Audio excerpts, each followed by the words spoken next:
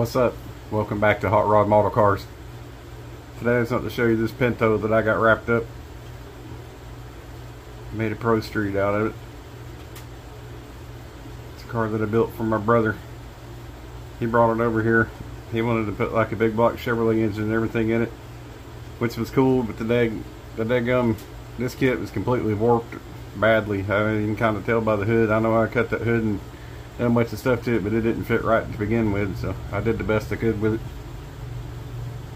And it's sitting on the 66 Nova chassis that I cut down. I gotta paint the drive shaft.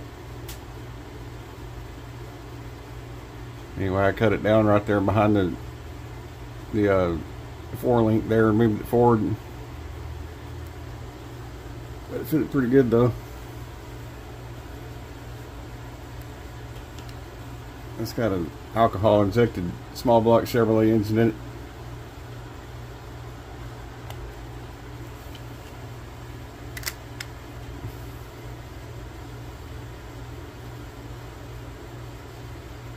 It's painted Chevrolet orange and Dupa colored engine paint.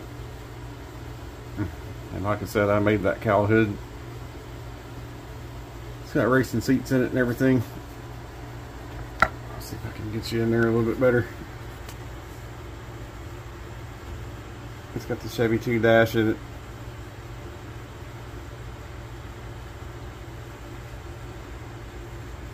I mean, it is what it is. It turned out to be pretty cool. It'll look good sitting on the shelf. But hell, you can't make them all exactly perfect, especially with the time frame I have to work with. I just got a couple hours here and there on the weekends to mess with these things now.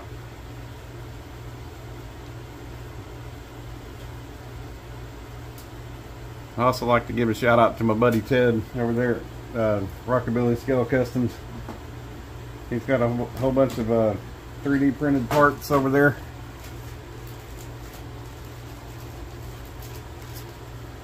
He didn't give me any information to give out to anybody, so you just have to go to his channel.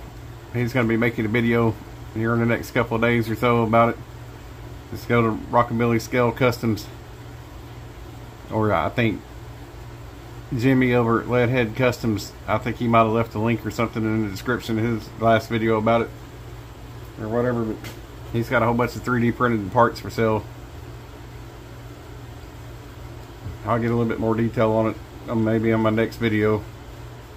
Like I said, I haven't talked to Ted in a couple of days, so I haven't got any information to give out, but he did want me to shout him out, so I did.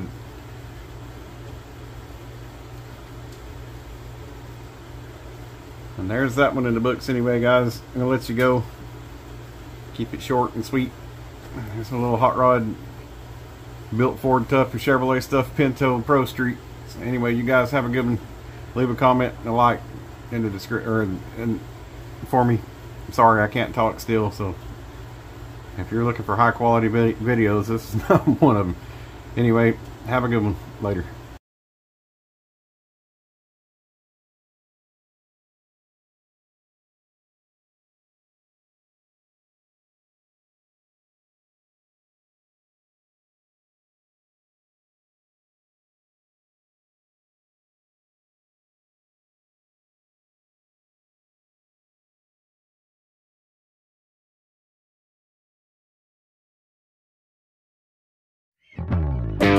Bye.